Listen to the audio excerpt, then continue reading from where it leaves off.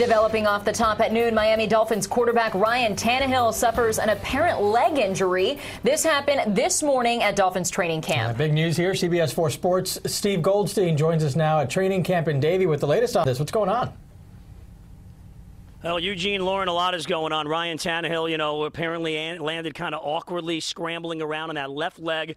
A lot of media reports are out there, or some say it is that left knee injury. Remember, he injured that before last year. Now, our camera guys are out here every single day, but there was a portion of practice when Tannehill got hurt today that we were not allowed to shoot. So there is no film, there's no video of Tannehill actually getting hurt. He did wind up going off the field under his own power. Let's take a look. This was practice earlier today. Obviously, again, not the Tannehill injury part of practice, but it was 11-on-11 drills, and he gingerly went off the field on his own, though. That's the good news. And, again, we don't know the severity of this. There's all kinds of reports out there. Maybe the Dolphins, the word concern is being thrown out there, but we do not know yet how long or if Ryan Tannehill is even out. Now, he hurt that knee, remember, last year in that game against the Arizona Cardinals late in the year. A little bit controversial. Chose not to have surgery. Instead, stem cell treatment. It was a bit of a controversial decision. But he said, hey, despite wearing that knee brace, he's been feeling good, was ready to take charge of this team. And, again, we don't know the severity of the injury that happened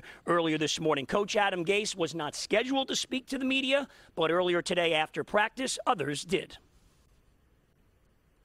I just kind of saw him buckle and go down. I saw it from a distance. Didn't see any details. I don't know anything on it, obviously. We just finished practice, and, we'll get the report when we go in. See, my personal thing is, boy, I sure hope it isn't serious. We're just praying for him. I mean, we don't know what's going to happen. That's Ryan's job, and we'll see what happens.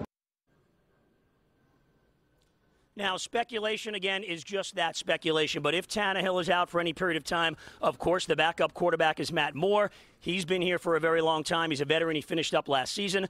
The name Colin Kaepernick is still out there. You know about his controversies, kneeling for the national anthem during games last year. Some political statements were made by him. Free agent, he's still available. And don't forget about Jay Cutler, who Adam Gase, the head coach of the Dolphins, had in Chicago a couple of years ago, had a very good year. Cutler is retired. He's supposed to be a broadcaster this year. But again, all of that is just speculation because we do not know if Ryan Tannehill is going to miss any time at all. We'll have plenty more coming up at 5 o'clock, 6 o'clock, and on Camp Dolphins after the 11 o'clock news tonight. At Dolphins training camp in Davie, Steve Goldstein, CBS 4 Sports.